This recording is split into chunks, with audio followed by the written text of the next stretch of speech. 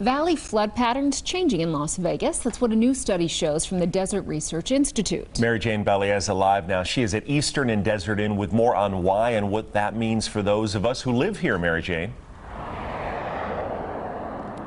Well, Brian, this wash is just one of the many flood channels across the valley. And as you can see, it stretches hundreds of miles, returning stormwater back to Lake Mead. Now that study shows the shift of seasonal flooding and how the city is adapting.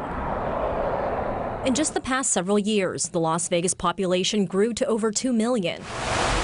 With the growth comes the need for flood channels and drainages and monitoring our ever-changing weather patterns. Gu Yu with the Desert Research Institute is studying how urban development and the climate can alter flood risks and how we can adapt. The Clark County Regional Flood Control District built a number of storm drains to push water away from our city and into Lake Mead.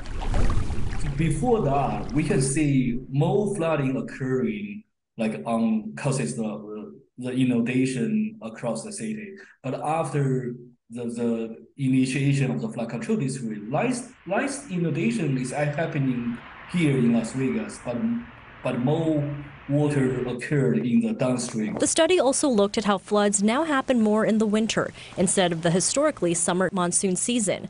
Jen Varian, a meteorologist with the National Weather Service, says winters are a wet season. We have the winter rain, which is about half of the rainfall that we typically get in a season or in a year.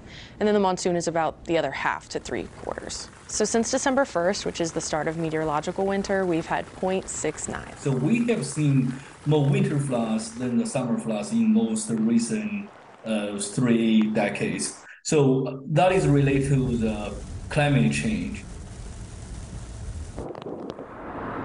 The Clark County Regional Flood Control is responsible for developing and implementing flood control master plans for the county. Now, individual flood control plans must be reviewed every 5 years. Reporting live, Mary Jane Belieza, 8 News Now. Mary Jane, thank you. Now, before the Regional Flood District was created, the U.S. Soil Conservation Service documented 184 distinct flood events in Clark County that resulted in damages to both private and public property.